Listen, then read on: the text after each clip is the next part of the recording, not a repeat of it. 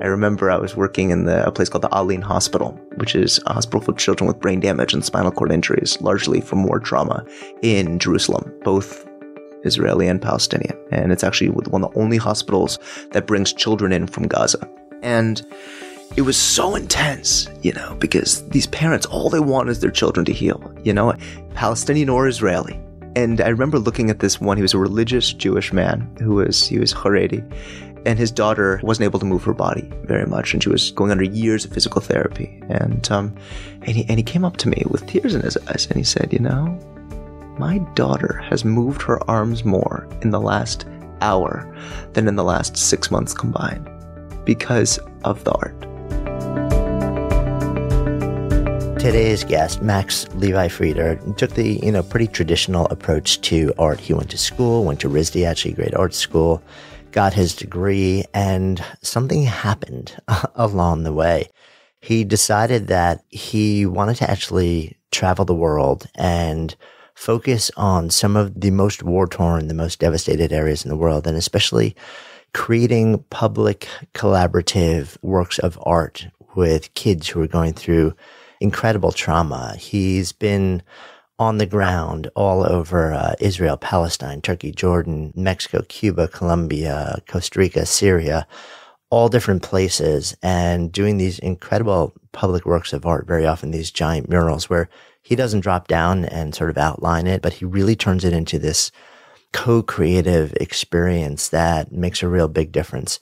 He has, along the way, created a foundation, Art Illusion, and he is now training people on the ground in all these different places to continue this legacy and deepen into the community and create a sustained impact. Really powerful, beautiful conversation. I was so inspired by Max and his incredible heart and the work that he's doing in the world. I'm Jonathan Fields. This is Good Life Project. So fun to be sitting down with you. You're relatively new to my radar, which is always fun. I love finding new people who are doing awesome stuff. And we're hanging out in New York, but you're from Denver area? Yeah. I'm from Colorado. From Denver. And I lived there for most of my kind of childhood life. And then who was Max the kid? Who was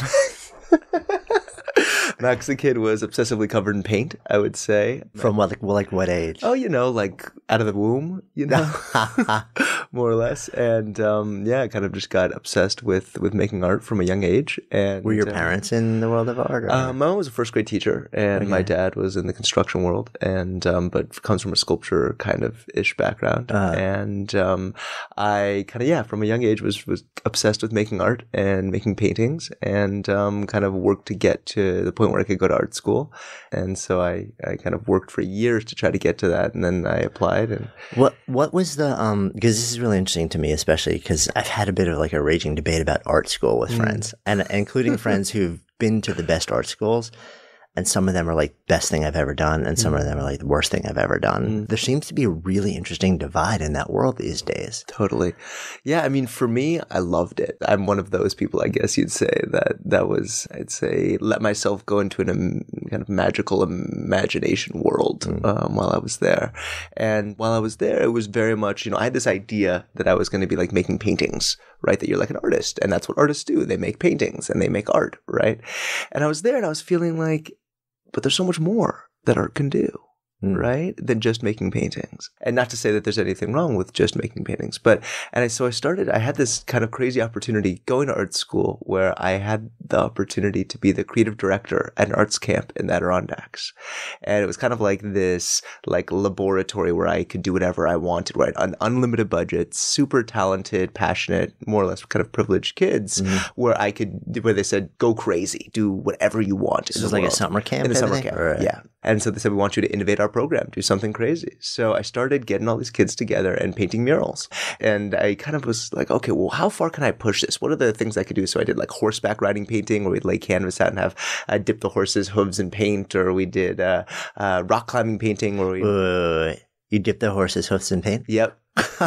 That's crazy. And then we also, we did all these things that I like had always kind of imagined of doing, but never thought I could actually do. Right. So you're like, I'm in the woods with a budget with like a bunch of kids that have to listen to me. Let's just go crazy. Exactly. That's exactly what happened. And so I kind of had this opportunity, and I spent about 3 months just pushing this as far as I could, did 25 like giant murals. And after I was leaving, I started really thinking, wow, maybe I could make a life out of doing this. Dude, what was this? This was painting murals with kids and having large groups of kids or small groups of kids coming together, coming up with their own ideas about how to tell a story, and then being able to put that onto a canvas or onto a wall. And I started to think, wow, well, me as a facilitator is actually its own art form. And it was this very bizarre kind of like realization where then I went back to art school where everyone's making paintings to go into galleries and to try to get into this competitive New York world. And it was in Rhode Island. And I looked at it and I was thinking, that's not what I want to do. I want to build giant sculptures with kids. I want to paint these huge things and try to figure out how to do it as a form of kind of healing or empowerment for kids who may not have had that opportunity. And so it kind of transitioned from being like, okay, I could do whatever I wanted. Well, what if I take this and put it into a world of kids who don't have that chance? And so I started kind of figuring out, okay, well, if I could try to do that, where would I do it? And through some bizarre series of events, I ended up getting an opportunity to go to New Zealand and did an exchange program in New Zealand working with Maori communities, with the indigenous communities there. And it was this kind of wild experience of working with incarcerated youth, working with kids who never really hadn't had that opportunity. And it was like, wow, there's a lot of potential here to make a life out of doing this. Right. Tell me about the first time you hit New Zealand. So you finished school? No. It was an exchange program. So this is while you're still in school. It was while I was So you're already like off on this completely radically different direction, which I'm also guessing kind of pulls you out of a lot of the mainstream of school. Totally. Right. Totally. Tell me about that. Oh man, so I was at the Rhode Island School of Design, and very well known, school. Yeah, this whole school, and it was this very bizarre thing where I actually had to really kind of argue for the fact that community arts mattered, for the concept that being an artist and facilitating art with kids, teenagers, people who may not get that chance is actually really important. And being, next to colleagues who were definitely not in that mind space was, I'd say, a back and forth. Yeah. Would be a way to put it. Tell me what the counter argument was to that. I think it was very much that that's not so much fine arts. That's something that maybe is in the world of education or social work, but that's not something that really exists in galleries. So is it almost like it's not, quote, real art? I don't know if I would say that's not real art. Maybe I think there are people who would make that argument. I think for me, my conflict was the kind of environment or the setting that I was discussing it was, you'd have somebody making really tiny, like minimalist paintings. And then you have it next to, for example, one of the programs I did right before I went to New Zealand was called the Foundstrument Soundstrument Project. And it was collecting trash and found objects from across Rhode Island, from Providence, and bolting it all together and painting them synesthetically. So think about what's the difference in sound between hitting something that's made of plastic versus metal versus wood, and then painting them according to those sounds, and then bolting it all together, attaching drumsticks to it, and having this giant interactive percussive sculpture. And I had an exhibition at the Providence Children's Museum. And, you can imagine having this giant kind of monster made of trash in the middle of, a perfectly white critique room next to tiny minimalist paintings. and you can imagine what happens. Like, which one of these things is not like the other, right? Exactly. Yeah. So, but I learned a lot through those kinds of I'd say that struggle or that conflict or those conversations. I learned immensely from it about, well, what makes my work different, or what I think important, or what don't people think is important, and that kind of back and forth, Was there any I'm curious, I'm so curious just about the psychology of arts education. And like I said, I know there's a lot of shifting and a lot of factions right now in that space. Was there any conversation around whether this, what qualifies as art and what doesn't? And also, if you stepped into that role that you're sort of thinking, is facilitating art no longer being an artist? It's a huge question, right? So if you're facilitating art, and that facilitation, is that an art form? Right. That's the question. And I think I have my own answers. I think I'm guessing I know your answers. Right, of course. Right. I guess it's my life, so I would say yes. But I think it's also how you do it, right? So saying, okay, we're going to all sit around and realistically try to draw this cup, right? Versus saying, okay, let's look at this cup and think about how does this reflect what's important to our lives? And then let's tell a story together. and have a collective narrative where we can figure out, well, maybe this cup actually represents what's most important to me when I want to become a fireman when I grow up. Right? Well, what does it mean to facilitate those kinds of conversations, to come up with an idea together, especially with a group of kids, and then to take those and transfer it onto a wall, right? Where I'm there facilitating that process, where it's really kind of almost trying to open up kind of a crack into imagination. Yeah. Right.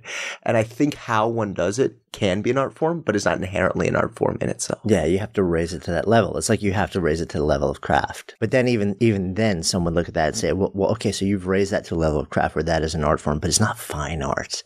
And if you're in a culture, in a world where it's all about, like that, it's got to be a really interesting tension. I had a chance a couple of years to sit down with a guy who goes by the name of Daze. He's one of the original graffiti artists in New York in the 70s. And, Chris Ellis, who's now a well-known gallery artist with his work in museums and stuff. And he's done a little bit, not on the level that you have, but he's done some traveling around the world and done these outdoor sort of collective art projects with kids. But I was talking to him about, the jump from graffiti to fine art, which is really interesting because he's one of the few guys from that time who made that leap. But he also said, all the outdoor art that they would do back in the day, he's like, it wasn't about the craft or the art so much for them. At that point, it was a dialogue. Like they were making statements. Their crew would paint trains, and he knew that message would go from the Bronx, and it would go talk to the crew in Brooklyn or wherever it was. And it's almost like they were sending messages back and forth. So there was this bigger container for what they were actually doing. Yeah, it was interesting. So right after I was working at that arts camp, I ended up doing a trip where I bicycled from San Francisco to Rhode Island. And it's a nice ride. Yeah, it was a good ride, And we were making public art across the country. We were doing different murals and doing kind of these big public arts pieces. And it became that same kind of idea of that dialogue. Right now, it's a little bit different if it's a train going cross country, but at the same time, you think about it. And when you put a piece of art in the public, right? And especially when you put a piece of art in the public that anybody can see, that isn't in a gallery and isn't in a museum, right? But that's on a wall or on a train, then all of a sudden who it's talking to and what it's saying, kind of you take yourself out of the control realm. You don't have control over it. And that's something that is this kind of, it's like creating a little creature and then walking away and seeing where it walks to. Yeah. And I think that's something that making that transition, and then you take that creature and you pick it up and you put it in a gallery and you put it on a pedestal, right? What happens? Yeah. It's a really interesting question. It is. Well, and one of the things when I started thinking about this is I was like, wow, this is an evolution. And that word kept happening for me, this evolution. What is the evolution in the arts? How can this be a solution? Can it be a revolution? Can it be a resolution? And these olutions started happening in my mind. And then I said, well, what about an artolution? And that word kind of snapped. And it kind of tattooed itself on the back of my brain. And since that day, really, after I did that cross-country trip and after I was the director there, and it was actually right after I came back from New Zealand, that word has now kind of been a huge part of my life, which now I guess I'd say however many years later, about 8 years later, now it's the organization that I founded here. But it came from that same idea. Ah, so interesting. I was wondering what the genesis of that phrase was, actually. And it makes total sense. I mean, it's somewhere out in my bookshelf. I have a book on the art of revolution and dissent. And it's all these posters. And it really is. I mean, you can say so much. Recent marches in New York City. And it was amazing to me to look at the posters that people were holding over their heads. It was kind of mind-blowing to see what some people did. Totally. And how powerful some of them are. Really moving. It's funny. I had the opportunity to go to DC for the big march, for the Women's March there. And it was the same thing. We just see the sea of crowds, right? And you feel like there's this unbelievable energy. So what I had actually done is I didn't make a sign. I had actually had a scroll that I had. And as I was walking, I would write and draw all of the different signs that people had made. So I ended up making this kind of huge scroll that ended up being kind of really big that I would just kind of roll out and draw and roll and draw. And I ended up having this piece that was probably, I don't know, 6 or 7 feet long, but it was of all the other people's signs. And it was kind of this amalgamation, this kind of collage of seeing this amorphous kind of amoeba of humanity and how they feel about what's happening in the world today. Very cool. So let's kind of jump back into the timeline a little bit here. The first major trip you took then, you were still in school and you dropped down in New Zealand. You're hanging out with the Maori culture. What's it like when you land there and you're like, huh, what am I going to do? So you're how old at that time? 20, I believe. All right. Yeah. So I was doing an exchange program with the university there. So I kind of arrived there and I randomly met this woman who had started something. I went there saying, I want to work with Maori communities. I don't know how I'm going to do it, but I'm going to figure out how to do it. And I met this woman who had started something called the New Zealand Children's Art House Foundation. And she had art houses throughout the country. And I contacted her and she was like, oh, I can set you up with an internship where you can basically just go from one art house to another. And these are basically houses that people start up where kids can all come and make art. And so they're just like public houses where like any kids in the neighborhood. Exactly. For those who don't know, share a bit about the Maori culture because it's an interesting and fraught history. Completely. You know, the Maori culture is this very strong indigenous culture. And by no means would I say that I'm an expert, but I did have a lot of personal experiences with a lot of Maori communities. And the history is amazing there, you know, especially compared to the rest of the colonized world, especially because they really fought so hard to maintain their rights and maintain their land ownership and maintain their culture. And so because of that, they really have this unbelievably strong kind of drive to maintain their culture. And you see it in the way that they make patterns and their unbelievable wood carvings and tattoos. And so I had this opportunity and so I started traveling to these different art houses after I left this program. And it was wild, you know, and it was a mix of what they call Pakeha and Maori culture. Pakeha is non-Maori New Zealander. Mm-hmm. And so it was a mix of these different kinds of communities. And then it kind of, I'd say I had kind of an apex. I was working in this place called the Potiki, which was mostly a Maori community. And I was working with all incarcerated kids who'd all either just gotten out of jail or were on parole. Mm. And they were all, most of them, interestingly, were convicted of stabbings. And I started working with them and I worked with them for a while and had these kind of unbelievable conversations with these kids, you know? And through that kind of process, like, wow, like these are kids who've experienced some pretty harsh trauma. You know, all their parents are the ones who started the gangs. And, you know, these are like 11, 12, 13-year-olds, you know, but then they're like way bigger than me, you know, like way taller. And I met some of these kids, you know, and it was this kind of unbelievable experience where through talking to them, I was like, wow, you know, you've been through some hard stuff. You know, and as we're painting, it was almost like through that process of painting together, they started to talk about these things. And some people might call that art therapy, but it wasn't really therapy in the sense, okay, we're going to take your drawing, we're going to assess what your mental issues are. But it was more an art therapeutic act through a community engagement process, right? You have all these kids together, they're all painting. And then through this process of just casually talking, they start to let out these really intense things. And that comes through in what they're painting, you know? And it was this kind of this realization moment where it was like, wow, this has a lot of potential to do things more than just making something beautiful. The actual process itself, I was like, wow, there's something here that could have some kind of an impact into something bigger.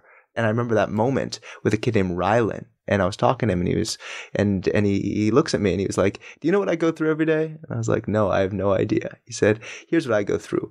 I see my parents doing drugs and I try to leave on the horseback. And they told me I'm not allowed to leave. And I said, screw that, I'm leaving. And they sent their people after me to come try to get me off the horse. And I said, I'm not getting off the horse. And he grabbed me and I took out my knife and I stabbed him. And I was like, wow. He's like, yeah. And that's happened a couple times. And they won't let me live my life. And it was this thing where me being from America, I'm not New Zealand, I'm not New Zealander, I'm not Maori, and he's sharing these very intense things with me. And it was kind of like, I wonder why this is happening. And I kind of realized it's because of the arts. And it's not just that we're making art together, it's that we're painting a mural together. We're doing something public, which I think has a certain amount of trust that, okay, if we're coming together and we're a team, that has certain elements to it that I start to think, well, how could this affect other people in other parts of the world? Yeah, I mean, there's so many levels there. But it's so interesting when you get somebody engaged in some sort of creative process and then you get people doing it collectively.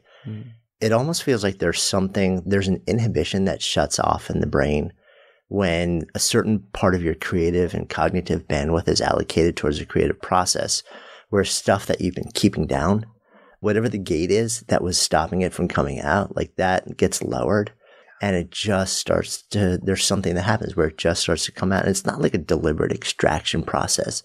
It just happens organically. I'm curious about this too. My experience with this in a much smaller scale is that with guys, especially with like males, that tends to be a much bigger sort of like opening of the gates, because we tend to be like culturally, I mean, no matter where you are in the world, I think a lot of times just males culturally are much more, the expectation is stoic. You keep it inside. You don't do this stuff. Somebody once gave me this phrase. They said, women talk face to face, men talk shoulder to shoulder. Meaning that like you're shoulder to shoulder, you're doing something and the conversation just comes out. Like when you're actually doing something, like instead of sitting down for the purpose of having a conversation. I'm curious whether you've noticed that in your work or whether that's validated, not validated, just, anecdotally. It's a great question. And I think it's a great observation. So I have to skip ahead a little bit in order to answer that question. Is from there, I started working in Latin America, and then I ended up working a lot in the Middle East. And I worked a lot in Israel and Palestine, and I did a lot of programs in with Syrian refugee camps, working with a group called APDART and working with organizations with UNICEF and with different UN organizations. And I'm skipping a couple steps, but I had a lot of experiences with men in those environments, with Arab men, with Jewish men, with religious men, and women as well, kind of equally. There is that kind of, constrained nature of saying, okay, I want to express myself, but I have to be cool when I'm expressing myself, right? And that kind of element of that needing to be cool, right, amongst your peers, and especially in communities where men and women are separated. I think you're right about that shoulder-to-shoulder mentality, but that doesn't mean that they don't have the same sentiments as some of the women. It's just how they come out. Yeah. And I think especially in suppressed societies where you can't just say, I love you, to a man, even if you're, or I think even more so when you can't say what you think on a basic level, right? Everything has to be cryptic. The arts do take that shoulder-to-shoulder mentality that you're discussing and kind of break down those walls, but do it in a very subtle way. Because I think if you say, okay, you need to start talking to each other, right? People are going to be like, screw you, I'm not going to do that. But if you say, okay, let's make art together, let's discuss some of these hard issues, but let's do it in a way that's fun, that's engaging, that's exciting, right? All of a sudden, it's almost like that fun can be a catalyst for some of the really hard stuff to come out. And I think there's such deep therapeutic elements to it, but you can't call that therapy. Because the minute you call it therapy, they're like, well, I'm not sick. There's nothing wrong with me. Yeah. It's very stigmatized, right? And I think that's with men and women, especially in a lot of parts of the world. But to say, okay, we're going to do something that's creative. I think sometimes the therapeutic elements are ingrained, but they're subtle. And that subtlety, I think, is what gives them power. Yeah, I mean, it's so interesting.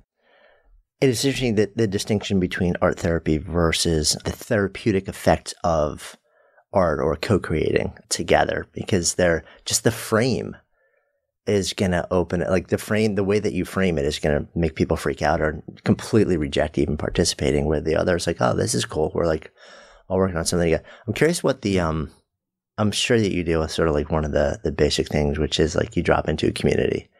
And you're like, we're going to get a whole bunch of people together to do this really cool mural outside or something like that. I'm not an artist.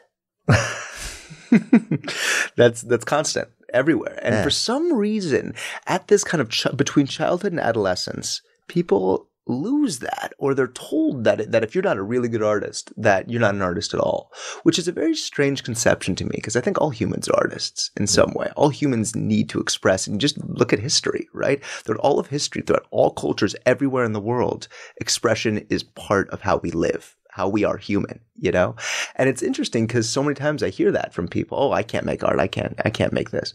But what's interesting is when you say, okay, we're going to do this together. You don't have to be a good artist. You don't have to quote unquote good, right? With the quotes around it. But all you have to do is you have to care. You have to want to make an expression, and you have to want to say something to your community, and you have to want to say something to other communities in the world. It starts to change it a little bit when it's not about being a good artist, but your ideas that matter, that the ideas are what the number one most important thing is. And when you put that emphasis on the concepts, everyone's got something to say. Everyone's got something to say. And they may say they don't, but they do. And when you put it into a form of saying, okay, we are going to say something, it's not just you, right? We're not relying on your quote unquote being an artist, right? But we are relying on us as a team, us as a group coming together to be able to make something happen. It changes the complete context, right? The context becomes what you say matters just as much as what she says and what he says. And only when we all come together can we tell this story. And I think it always comes down to that idea of storytelling, which is really the foundation of culture, Yeah. And so I think that whole idea, and people say, well, okay, I have this idea, but I don't know how to make it happen. And I think that's where a lot of the facilitation comes in. Okay, well, if you want to make a person, you don't know how to paint a person. Well, what does a person have? You dissect it. Well, they have 2 eyes, a nose, a mouth, maybe ears, hair, right? And these very basic components that when you start to phrase it simply, it becomes much more accessible, I think. What I think is much more interesting than that is the poetics of it, right? Where you share the opportunity for people to think, okay, it's not just about me putting a person, but I have to think of a story that communicates really difficult images without using cliches, right? So this idea of, okay, let's communicate something with an Israeli and Palestinian community about coexistence. So there's always the kid who says, oh, let's do a peace sign, right? Mm-hmm. Or a smiley face, or, these very kind of things that they're comfortable doing. But what gets much harder is you say, okay, let's come up with a story that tells something about peace. Right. And I remember when I was sitting down and I was working with my partner, Joel Bergner, who's my co-director, and we're facilitating this conversation with a group of Israelis and a group of Palestinians with the U.S. State Department. And we said, okay, well, tell us a story. What's a story we can come up with? And through both sides coming up with different components, they came up with this idea. This is just an example of, okay, well, we're all in the same boat together. Okay, a boat. Okay, great. We ride a boat. And someone said, well, we come from the same roots. We all come from Abraham. Right? So how about a tree? We all come from the same family tree, right? And another kid said, what if we make the tree growing out of the boat? And another kid said, what if we're in the sea, but the sea is all made of Arabic and Hebrew letters intertwined? And someone else says, well, what if leaves are dropping from the tree that represent all the people that we've lost? And then somebody else says, oh, but what if we put another boat in the background that looks like what the hope is of the boat that we can get onto in the future, right? And you see that there becomes these layerings of different ideas. And none of those kids had experience with arts. And yet they come up with these ideas that I never could have come up with because it's their lives. Yeah, so powerful. And in the context of let's create a collective art project together, it sounds like they would offer those in a way where if you just said, let's sit down and talk about our commonalities, it's not going to have the same effect. Exactly. Yeah. And so interesting. It's exactly what you just said. You have to have a reason to come together. Right. Right. And if you just say, let's get in a room and talk about things, it can actually make things worse at times than they make it better. Sometimes it can make it better, but it's about facilitating that dialogue where there's a common goal. Okay. We have this goal where even though it seems like we have nothing in common, we have different cultures, we have different languages. We have to do something together because we have this giant public wall that we need to paint together, or we have this sculpture that we need to build, or we have this story that we need to tell. And I think when you have that common cause, there's a reason to talk.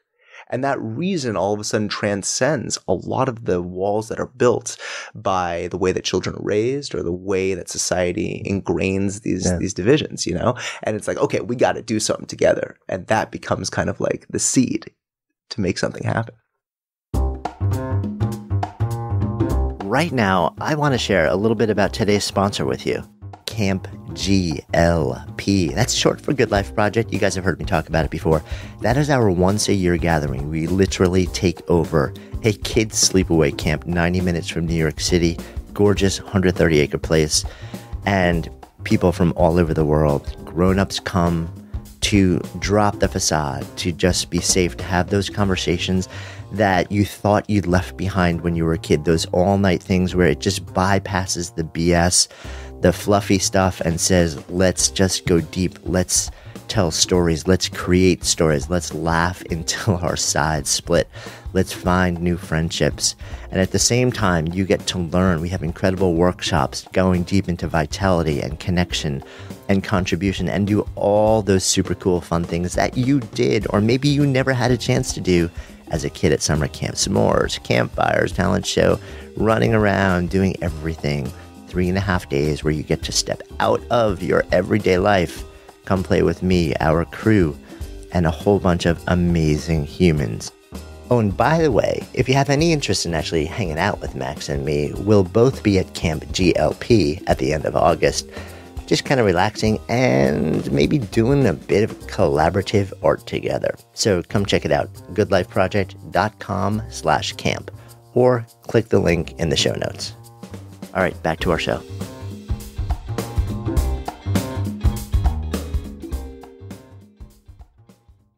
So So, I mean, it's interesting, the trajectory, right? So you start by going to one of the best private art schools in the US, like coming out of, like a nice background in the US.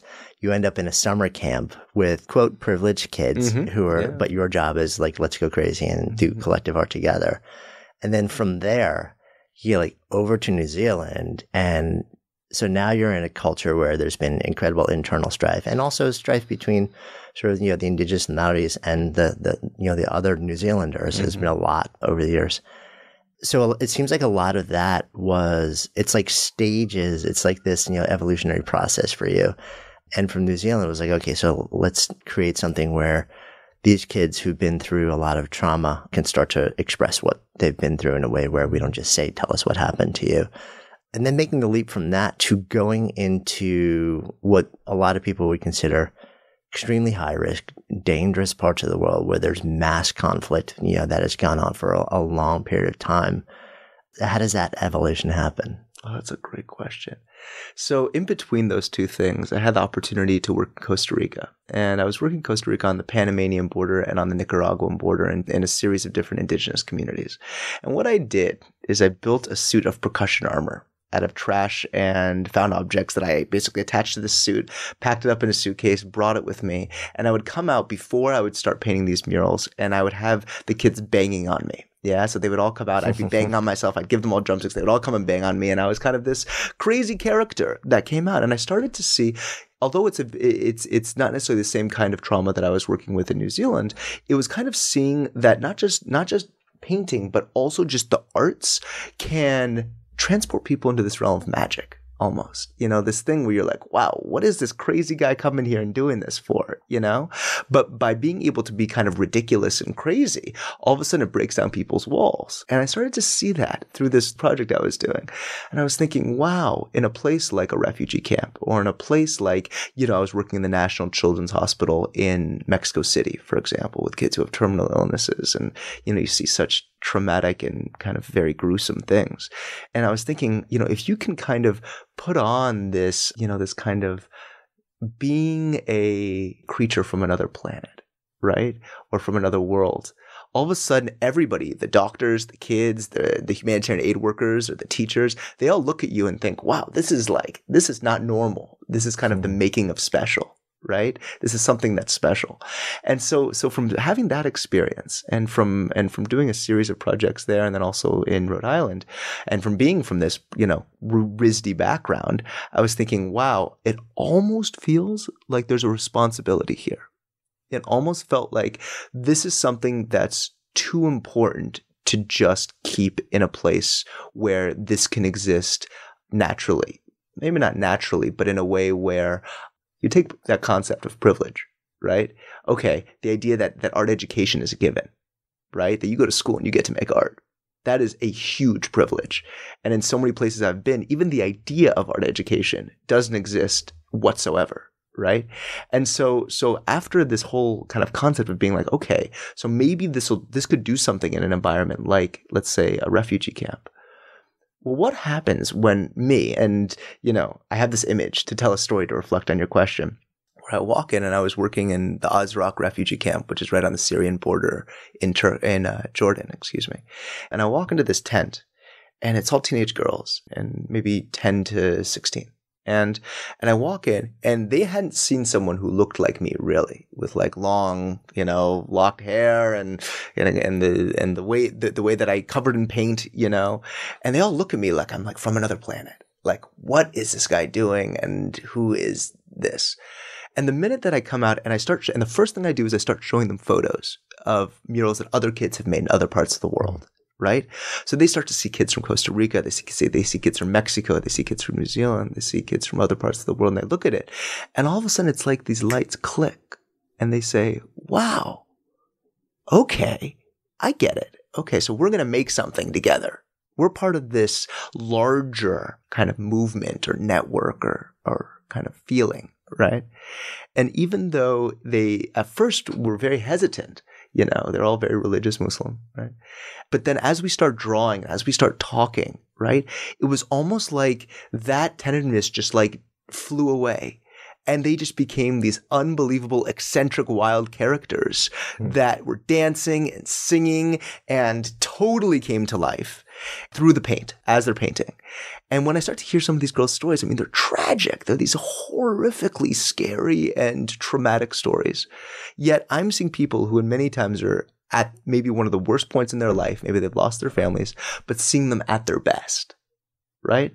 So that's this amazing kind of dichotomy, right? Where you're looking at it and you're thinking, wow, someone who's maybe lost their family, or, even I worked with a boy. I remember he rolled up his sleeves and showed all these scars of how he'd been tortured by the Assad regime, and you're working with these kids who've been through such horrible things, but you're seeing them with these huge smiles on their faces, right?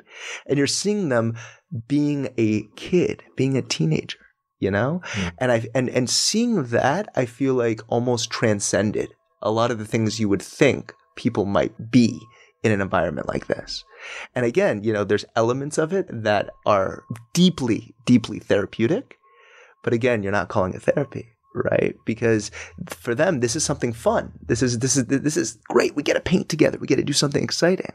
But at the same time, it actually is so important to express oneself when you've been through such difficult things. Yeah, so powerful. What happens when you finish a project with him? Like, take me there. Yeah, totally. That's been one of the hardest things for me, is because, I do a 1, 2, 3, 4 week project, right? Or a couple months, and then you leave, right? And it became really difficult for me after doing this. I did this for about 5 years, where I didn't live in one place for more than a couple months. For about 5 years, I was constantly doing projects. And you'd leave, and I'd stay in contact with the kids and with the teachers. But I had this really deep underlying frustration, because I would leave and then it would end.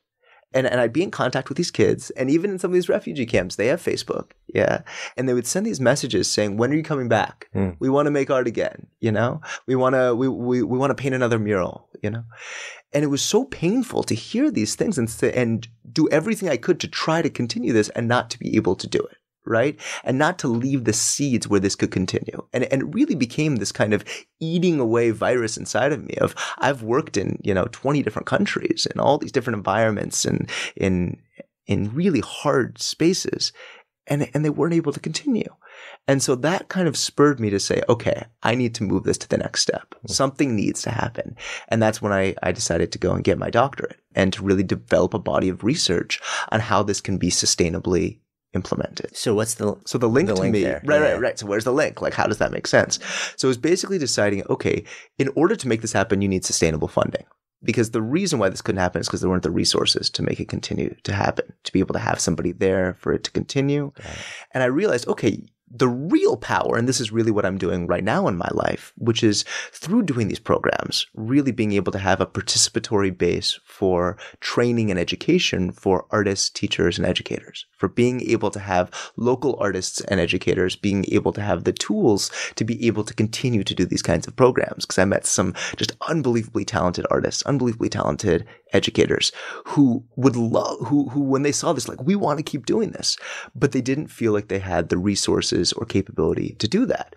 So through this process of kind of going back to develop a body of research, I've really been developing a curriculum and a training manual and ways that this can continue, really with the emphasis that hopefully this can be something that can be sustainably implemented. Because the problem is you drop in and you do this project and you leave, and you don't leave any way for this to continue. It's like you open this door and then slowly that door closes if you don't continue to cultivate what already kind of had been planted. Yeah. And I would imagine, tell me if this has been your experience, but like, part of my curiosity is you pull out after 3 weeks, let's say.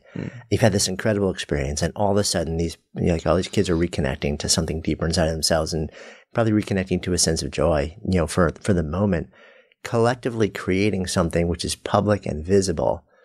And then, then you have to pull out, because you have to pull out, like you said, resources are resources. And also there are other places you want to go and be of service. And there's this thing that gets left behind. And I guess my curiosity is, on the one hand, it was that famous Dr. Seuss quote. It's like, don't cry because it's over, smile because it happened. There are these two different emotions. One is, it's this daily sort of like, reminder of how awesome this experience was. And it's this daily reminder that we're not doing it anymore. I'm reminded, I was working in this last summer in the Samos refugee camp, which is right on the Turkish border in Greece. I was working there, and it was this wild experience. I'd worked there right after working in the Calais refugee camp in the jungle, if you're familiar with it. And it was this very bizarre thing where I had that exact feeling where, think about this. Okay. I was painting murals. It was mostly in Calais with Sudanese and Syrian men from Afghanistan. And these are all people who've kind of made it to France and who are right on the French-British border and who ended up in this massive unregulated refugee camp, right? And we ended up painting all of these murals. We painted about 4 murals about the stories of their lives. And 2 weeks after I leave, I'm still in contact with a lot of my friends who I made there and some of the people who are working there. The whole camp got burned. Yeah, it was burned by the French authorities. And it's that feeling, right? Do you appreciate what happened and the fact that they got to have these moments of beauty? Or do you mourn for the fact that that beauty was destroyed, right? And in the Samos refugee camp where I went directly after that, we had the opportunity to build a sound instrument with the kids, right? So remember that thing I was doing, right? So we built a sound instrument where with the kids, we collected all of this trash and we got them all to paint everything. We gave the kids zip ties and wire, and they zip tied and wired everything together, and we bolted the whole thing together and had drumsticks attached. And there was this kid. I remember this kid. His name was Hamadi, and he was little. He was probably 4, right? And he was he had a lot of behavioral issues, right? He would take rocks and throw them at other kids. He would hit other kids. And on the last day I was there, his mother got extremely sick and had to go to the hospital. And he was completely powerless, didn't know what had happened to his mother other than she had gotten sick. And I remember he came over to the sound instrument and he grabbed one of the sticks and he started banging, right? Like with his whole might, he just was banging. And he looks up expecting us to yell at him, right? To say, you can't make noise. Because he was constantly being told, don't make noise, stop hitting everyone, behave, right? And instead we looked at him and said, yeah, go, hit it as hard as you can. Let it all out, man, And that moment for that kid, that moment of expression was something I think close to the ultimate resilience, right? Of being like, I needed to let it out. And to go back to that Dr. Seuss quote you just said, do I appreciate the fact that he had that moment, right? Where he got to let something out, that deep rooted frustration and pain, and have this amazing moment of joy. And yet when I leave, what happens, right? And there has to be both. I think it's kind of like a symbiotic relationship. But then at the same time, I also personally believe that the ultimate goal is, as, to go back to the cliche, right? It's better to teach a man to fish than to give a man to fish, right? So being able to impart these kinds of tools unto educators and artists who live in those communities, I think is so unbelievably powerful, because then you leave, but they get to evolve it in their own ways, right? Being able to use poetry or being able to use their own cultural traditions and fuse it together, to me, I think is kind of the best of both worlds. Got it. So that's how it all ties together with the doing your doctoral work. So because that's the thing that lets you say, okay, let me build a trainable curriculum so I can go back into these countries, take these amazing artists and these people who, they have a gift or talent, that they've worked to develop, but they may be really uncomfortable facilitating the way you facilitate. I mean, there's only one Max, right? But somehow lighting that fire in them. So it's not just the kids anymore, but it's saying, hey, listen, you've seen what I did. I'm me, but you're you. And I'm going to give you the skills and the intelligence and the process to essentially continue to do this on a regular basis and make it a sustaining thing. That's kind of the vision. More or less, I think it's being able to provide the tools for their intelligences and their skills to come to life, right? Because many times, if you're an artist or you're an educator, but you've had a lot of things taken away, right? Or you've had to flee your home or displacement, right? You sometimes feel like, I'm not using my potential. I'm not using this talent that I know I have, right? And being able to say, well, there are ways that you can use this to be able to benefit others, and that it actually becomes a form of trauma relief or therapeutic kind of feeling for those people themselves as well. I think one of the other elements, which is one of the hardest things, and this is something that I've thought deeply about, how do you measure the social impact of these programs? How do you know there's been a difference made into that one kid, Hamadi's life, right? And that's a really hard question to answer. And then how do you take that and show it to people who need that to be able to fund you on the long term? So how do you deal with that? How are you grappling with that? So that's a lot of the reason why I realized I don't know the answer to that. So I went back and I'm working with people who are now kind of illuminating some of those answers. Now, some of those answers I think are very basic things, like taking interviews with people and getting the quotes of the kids saying this is how it affected my life, being able to have surveys and questionnaires, being able to kind of longitudinal kinds of studies where you say, okay, 5 months after this happened, 10 months after this happened, 2 years after this happened, how has this affected you? Right? And especially doing that of the educators and artists, as well as, of course, of the kids themselves, and kind of tracking that over time and saying, well, this maybe affected a certain element of, these are the learning outcomes, let's say, right? Okay, we see that maybe their cognitive skills having improved. Maybe they've been more calm amongst a time of very serious trauma, or maybe this has been a way of expressing things that they've experienced in a more healthy manner rather than it coming out through violence, let's say. And so finding ways of explaining that is really hard. How do you measure the arts? That's a really hard question. I mean, that's been one of the questions of the ages. We're seeing that question unfold in this country on some interesting ways also. Yeah. But in the context of what you're doing, it is, especially because in the world of, I know the word charity is out now, but in the world of nonprofit for purpose, however you want it, there has been a very definitive move over the last decade to wanting to fund definable, measurable, trackable outcomes, which on the one hand is good because you want to know that your money is actually well spent. On the other hand, there are certain things where it's, that you're doing good work, but it is so much harder to actually track it in metrics that funding organizations would say, okay, this is valid in the context of what we look for. Yes, it's got to be a really interesting sort of like, not dilemma, but work right now. Well, so we relatively recently just got our 501c3 tax deductible status, Art Illusion. And it was really interesting, right? Because it was kind of like after years of doing this kind of as a quote unquote by the official world independent contractor, right? Being hired to go out and do this. It was kind of like, okay, this needs to grow to the next level. Well, what does that mean? That means making an organization where this can really function. Right. Now, what does it mean to make an organization? You have to have, a legal team that's backing you up. You have to be able to have the financial backing. You need to be able to have an accountant. You have to be able to have a governance structure and a mission and a vision and all of these really kind of responsible things that create credentiality, right? This is a credentialed official organization. Now I know what I'm doing is important and what we are doing is important, right? That this work that Art Illusion, I think many other organizations in the world are doing is important. I know it because I've looked into these kids' faces, right? I know it because I've had people come up to me in tears and be like, I've never seen my child do this, right? I remember I was working in a place called the Al-Ain Hospital, which is a hospital for children with brain damage and spinal cord injuries, largely from war trauma in Jerusalem, both Israeli and Palestinian. And it's actually one of the only hospitals that brings children in from Gaza. And I was working there right before the last Gaza war. And then I actually worked in the region for the entire last Gaza war in 2014. And it was so intense, because these parents, all they want is their children to heal, Palestinian or Israeli. And I remember looking at this one. He was a religious Jewish man he was Haredi, and his daughter wasn't able to move her body very much, and she was going under years of physical therapy. And he came up to me with tears in his eyes, and he said, my daughter has moved her arms more in the last hour than in the last 6 months combined because of the art, right?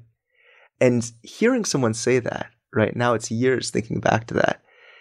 That's been the fire, right? That's been that seed. That's been kind of that's felt a need to do all these processes where I may spend 60, 70, 80% of my time writing proposals, writing budgets, being able to put it together so that these projects can happen, right? But the reason why is because at the core, I know that this really matters, right? It's like what you were saying. People need to have this kind of proof that this mattered, right? You have to be able to develop a metric to say, well, how much did it matter to that kid, right? Now that's a really hard thing to do, but you also realize that it is doable in the sense that if you know that at the core, the soul of it exists, developing that framework or that scaffolding around it, I feel like not only is it important, but it also makes it transvertible or translatable into the sciences, into people who maybe are very focused on psychological well-being, or people who are really focused on humanitarian aid as a measurable tracking difference. It's something that's really hard to track, but it's not impossible. And that's been something that's been a lot of the work I've been doing recently, is tracking the work that Artolution is doing and saying, okay, a couple years down the line, what happened? And I remember I just had a conversation with a Palestinian girl, and she said, because of our project, I went to art school. And now I'm making art. Here's my art. What do you think about it? And so it's this kind of unbelievable balance of saying, okay, you have to have the metrics, but you got to remember the soul of it. It's that kind of back and forth. Yeah, it is a real balance. It's like you have to hold this duality at all times. Is that where you're headed right now? I mean, well, yes, and yet at the same time, so.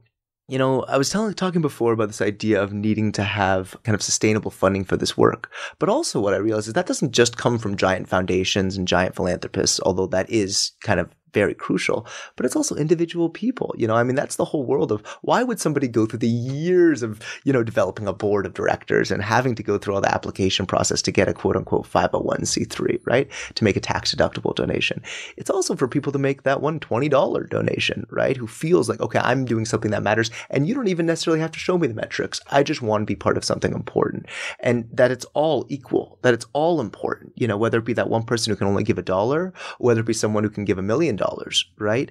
That they all matter. And I think that's been part of forming the organization. However, kind of in addition to that, I think it's also finding new ways of cultivating these kinds of programs. And so I was just recently working, get this, in an experimental pedagogical center in a favela community in Rio, working with an artist named Vic Muniz, who created a film called Wasteland. And I had an opportunity to work with him in his studio, and we built this Foundstrament project, but it was with the idea of teaching about biology and bacteria. And we partnered with the biomedical research facility at Columbia to be able to teach these kids about bacteria and about cells and about biology, where then they actually painted all the cells and all of the different bacteria on the different body organs of the Foundstrament.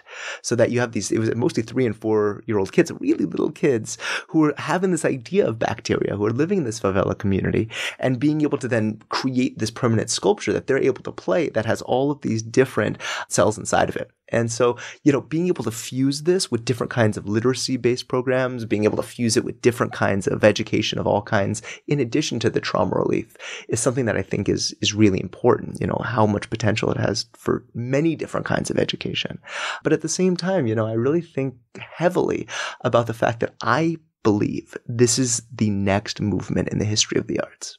I believe that having communities coming together to create public arts pieces for themselves is what I think is the next movement in the history of the arts.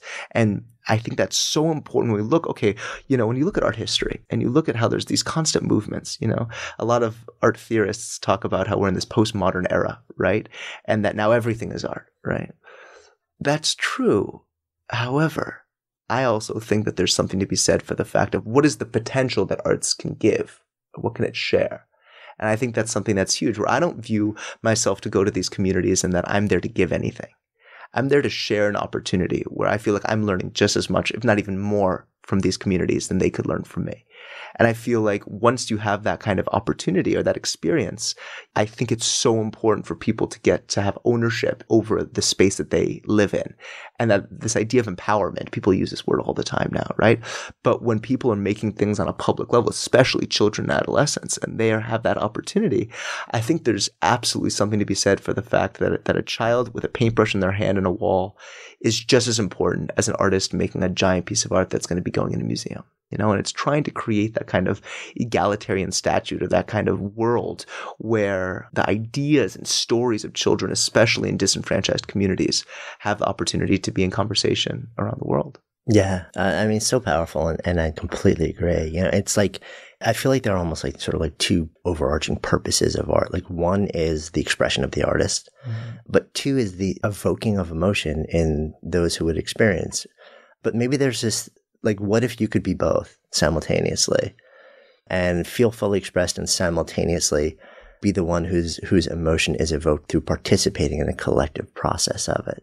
That's cool. And that's it. I mean, that is the Artolution. That's exactly what I believe it to be, which is this idea that there's this kind of, if you imagine it looking something like a city, and you're looking up from above, and each child is kind of their own building, right? And you start to see all these roads develop, and you start to see all these connections and all these ideas and all of these kind of lights coming in and out. And you have this perspective, and then you take that and you put it up on a wall, right? And you see that all these kids who have their own experiences, who've been through their own stuff, and you say, okay, you take all those ideas and you put them onto something that we can see. What does that look like? What does it feel like? What does it smell like, taste like, hear? What happens? And it almost becomes this opportunity to transcend yourself, right? Where any individual kid could not have made that. I could not have made that. No artist could have made that. But only as a whole, they become this single unit almost. And I feel like, especially when you're talking about these common traumas, I remember I was working with this girl, and I had this experience where this was also in one of the Syrian refugee camps. And it was this experience where she was talking about how we were coming up with an idea. And the humanitarian aid worker came up to me and she was like, that girl that you just talked to, she said, you see that baby over there? And there was a baby, and they actually came over and gave me this baby, and I'm holding this baby and I'm looking into this baby's eyes. And I give the baby, back to the girl, and they said, yeah, that's this girl's baby. She's 12 years old, right? This baby is 1 year old. She was married when she was like 10, And you hear the story and I say, wow. So what do we paint? And she said, I want to paint a woman whose veil, whose hijab, or whose garment is made of water. And I want us to paint this as an homage to all of the mothers, period. And I loved that. Right? I couldn't have come up with that idea, And when you look at that and you think, wow, this is something where she, as this girl, came up with this idea and kind of got out of herself for a second, right? Was able to kind of remove herself from herself and become this person who maybe she never thought that she could be, which is really this professional public artist. And we painted this mural, right, of this woman in a hijab made of water. And it was kind of this moment where I started to think, wow, like, this is the stuff that needs to be in museums. This is the stuff that needs to be in the galleries and that needs to be kind of seen by the world.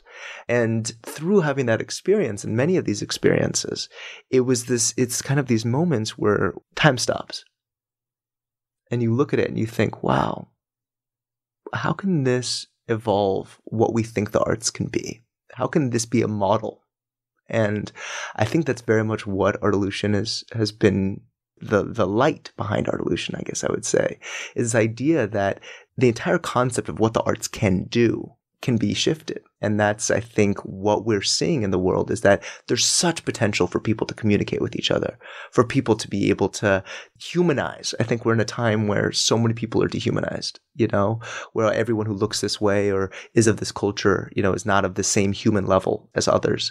And I think the arts are one of the ways that you can rehumanize populations. And it's so important. It's so important that can happen, I think. Mm-hmm. Completely agree with that. Feels like a good time to come full circle also. So the name of this is Good Life Project. So if I offer that phrase out to you, to live a good life, what comes up? Fulfillment. I think living a good life and the Good Life Project, just the idea of living a good life. I think it's that every day you wake up and you feel like you're in a journey, you're on an adventure, right? That there's something that's meaningful every day you wake up, that the colors on the inside of your eyelids have meaning, right? That every thought that you could possibly have about why you wake up in the morning. I think about that, the Good Life Project. So as soon as I wake up in the morning and I open my eyes, I have this image in my head where I imagine children, different parts of the world, somebody in an Aboriginal community in Australia, somebody in a Syrian refugee camp, a child in a remote part of Colombia, right? And I imagine them all waking up and their eyes opening. And they wake up and they brush their teeth and they put on their clothes and they get their books and they put their backpack on and they all walk to school in these different parts of the world. And they all walk to school and they all enter either the school or the adolescent-friendly space or the community center or the library. And they enter and they see this giant mural that they painted, right? They all look at it and they think, and I don't know what they think, but I know that they think.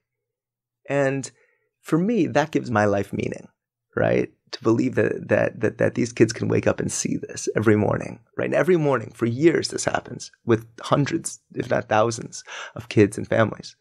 And the meaning behind that is that I hope that it made their life a little more good, and it made it a good life, right? And do I know that? I think inside of myself, I know that. But at the same time, I think it can always grow, right? And that's what gives that meaning, right? Which is that it never ends. And I think one of the things is, if you look on the website of the work that we do at artolution.org, you'll see points on a map all over the world. And I like to think that I've talked to some kids who they're able to look at other kids in the world and seeing what they've made, right? And thinking, wow, this story that I told actually starts to talk to this other story that these other kids made, right?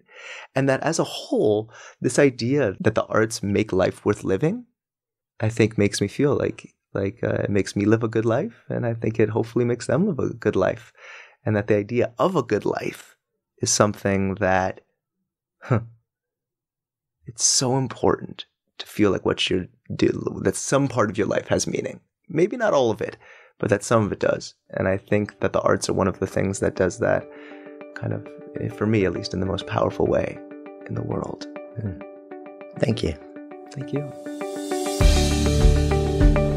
Thanks so much for listening to today's episode. If the stories and ideas in any way moved you, I would so appreciate if you would take just a few extra seconds for two quick things. One, if it's touched you in some way, if there's some idea or moment in the story or in the conversation that you really feel like you would share with somebody else, that it would make a difference in somebody else's lives, take a moment and whatever app you're using, just share this episode with somebody who you think it'll make a difference for. Email it if that's the easiest thing, whatever is easiest for you.